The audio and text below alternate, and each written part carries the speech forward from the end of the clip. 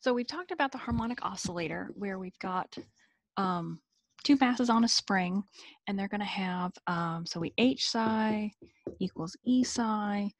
H takes into account the potential energy between them, and we get something that looks like this, where these are my different quantized vibrational states, where this is V equals 0, V equals 1, and because H psi equals E psi, E then becomes V plus 1/2 H bar omega. Okay, so V is my quantum number, starting with 0, and this is where I get my 0-point energy. And then the wave function involves the Hermite polynomial and the Gaussian function and the radial function. Right, so or the radial part. So you've got the radius. So you've got a different wave function for the harmonic oscillator. We get our energies, vibration. Okay, that's the model we're going to be using for vibrational spectroscopy, and that's the quantum number. Okay, feel good? So now it's like, how do we do rotation with the harmonic oscillator? We can't. So what we do is we introduce the rigid rotor. So mass 1, mass 2, some axis of rotation, and it's spinning. Now, in classical physics, we would have L is equal to I omega, where I is your moment of inertia, taking into account, so I is equal to the mass R0 squared. Now, this is the reduced mass, depending on all of your various masses that you have. Now, think about a molecule. If you had, oh, where's my big one? Go team. Propanol. So if you had propanol and this thing is spinning at you, it's got many axes of rotate. It can be rotating this way along this axis. It can be rotating this way along that axis. This is a complicated one. But you see that you'd have to take into account all of the different masses, but you'd also have multiple moments of inertia depending on its axis of rotation. There's a great section in Atkins. It's a big table that shows you all the different moments of inertia for molecule structures. Okay, but that's how you do it classically. And then this is your angular frequency, which is your frequency times 2 pi, or velocity times 2 pi around the curve. And that's your angular momentum. But we don't want to do classical. We want to do quantum. So quantum is, angular momentum is quantized. So our Hamiltonian is h bar squared j operator squared over 2I, where j is the angular momentum, so the rotational angular momentum operator. And it takes into account the total energy of rotation about a center of mass, or about a center of axis, or axis of rotation. So we solve h psi equals E psi. And in this particular case, our wave function is a spherical harmonic taking into account the quantum number j for this rotation, and m, which is the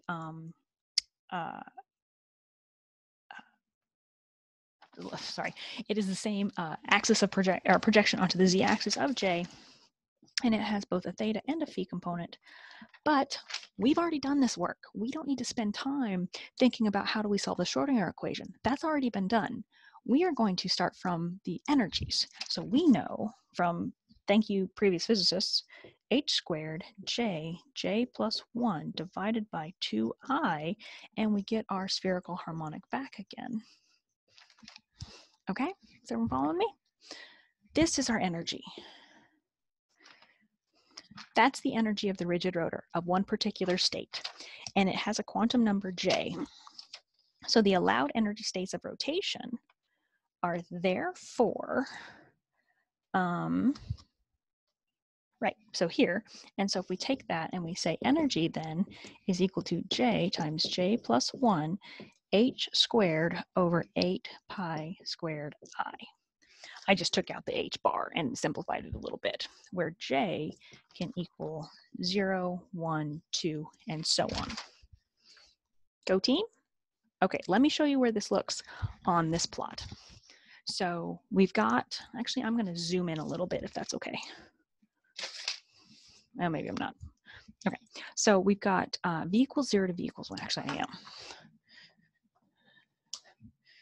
Why am I left-handed all of a sudden? So v equals 0, v equals 1. Cool? Okay. The rotational energies, teeny, teeny, teeny, teeny, tiny. I think it was Frankly who was like, how small is it? How small is an atom? Little bitty, bitty. Go team. So the same thing here. So if I were to draw the energy states on top of the energy states for vibration, they'd be right here. There'd be like one here, there, there, there. And actually, they would get farther and farther apart the higher up you go. So I did that wrong. So here's my J equals 0. And because the energy is J times J plus 1, think about what happens when J is 1. This becomes, so when J equals 1, we've got 1 times 1 plus 1, h squared over 8 pi squared I. So this becomes 2. Well, J equals 2. This factor becomes 2 plus 1, so 3 times 2, that's 6. I'm going to make all this stuff just a gamma. So J equals 3. Now we have 3 plus 1. Well, that's 4 times 3. That's 12. Go team. But it's getting bigger. So there's J equals 0. J equals 1. J equals 2. So you've got the spacing getting larger. But if I were to draw this on the same plot, where this is my energy, the energy differences here are so much smaller than the energy difference between V equals 0 and V equals 1.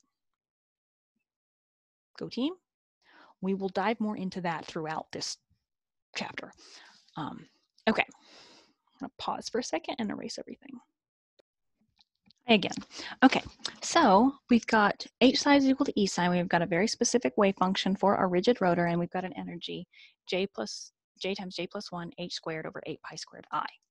Okay, the selection rules for the rigid rotor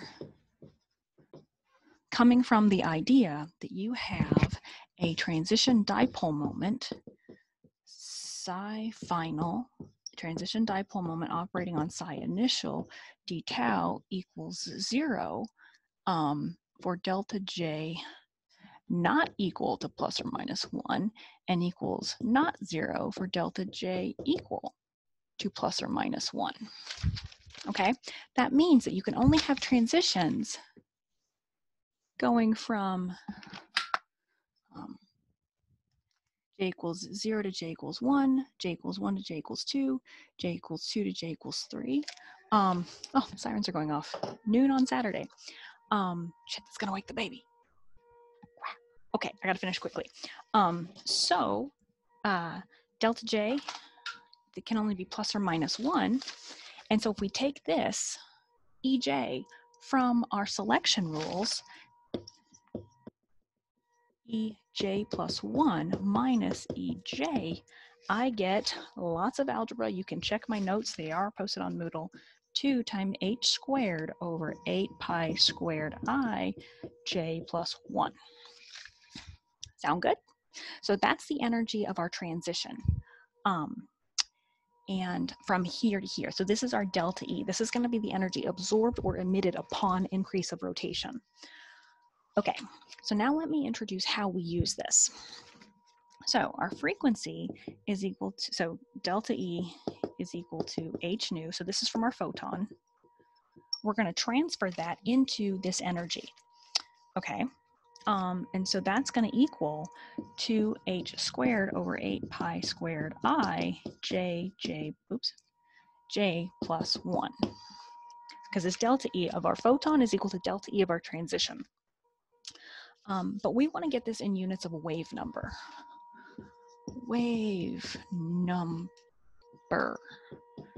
Okay, if if we get this in units of wave number, which is typically in 1 over a lambda, we're going to introduce what's called the rotational term symbol, which is F. Yes, F of J. Okay, well that equals the frequency over C, which if you take this frequency, solve for this, put it in there, and divide by C, you get 2J plus 1 H. Notice how I've got an H here. My H squared is going to cancel. 8 pi squared I times C. Cool. I'm now going to define all of this stuff as my rotational constant.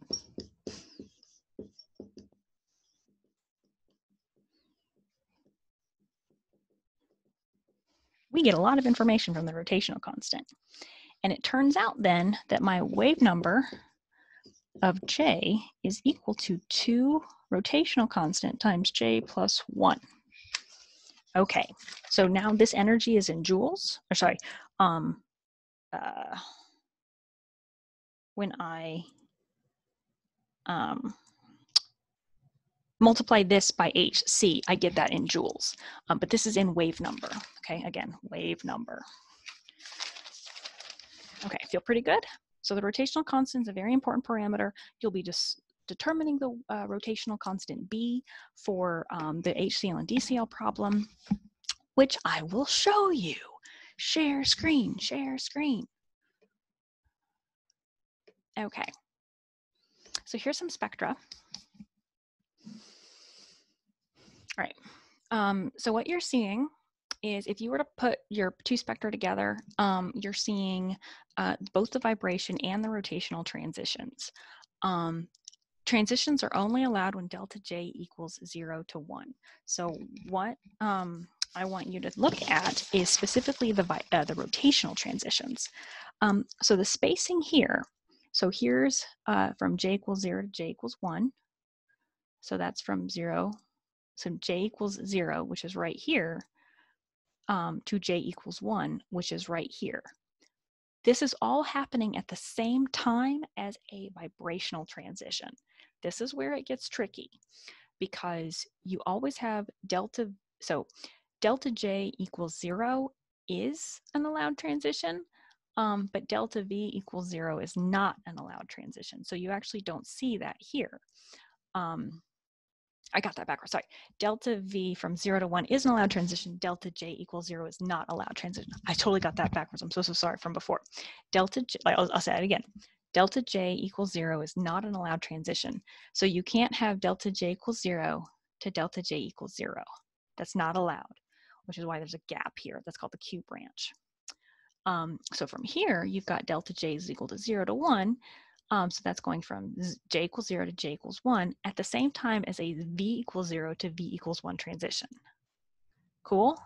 Okay. The spacings between each of these is equal to 2 times your B rotational constant. Because this is J plus 1, this is J plus 2, this is J plus 1, J plus 1, J plus 1. So the spacing here is going to be equal to twice your rotational constant. And what's really cool is that's consistent. So notice how the spacings here, well, go team, they should be consistent. Hashtag anharmonicity. Anyway, so you'll notice here that the spacing, and when I say spacing, this is frequency down here, really should be wave number, whatever, it's an energy. So this value of this peak to this peak is your energy difference. That spacing here, that delta E should, or this is a delta E and this is a delta E, but the spacing between here to here and from J equals 1 to J equals 2 from a V equals 0 to V equals 1 transition is allowed. And so that's this one. So that spacing difference, basically the length of the red line is going to be the same, mostly. Okay, and that spacing is 2B. I hope this helps understand what's happening with this rotational spectra. It's got, again, both vibrational and rotational spectra or transitions present. Awesome. I should also add, I'll email this out. I only want y'all to look at 35 CL. You do have data for 30 or 37 chlorine. Don't worry about that one, unless you want to. If you're smart about your Excel file, you can just copy and paste. Okay, that's all I have for rotational spectra. The term symbol F, what you're going to do is look just at rotations. But imagine now, and then next we're going to look at vibrations. And then what's going to happen is we're going to couple them together. So the rotation is dependent on this R. But if you have, so if you've got this, two masses on a spring, but then if you have vibrations occurring, they're like this. But now imagine as you're moving, that R is going to affect your moment of inertia, because moment of inertia is reduced mass times R squared for at least a linear rotor. It gets much more complicated on R, or dependent on R, depending on how complex and wonky the molecule is. Go team. Email if you have questions. Hope the siren wasn't too weird when I was, hopefully you didn't hear it. Awesome. Happy Saturday, or whatever day it is. Bye.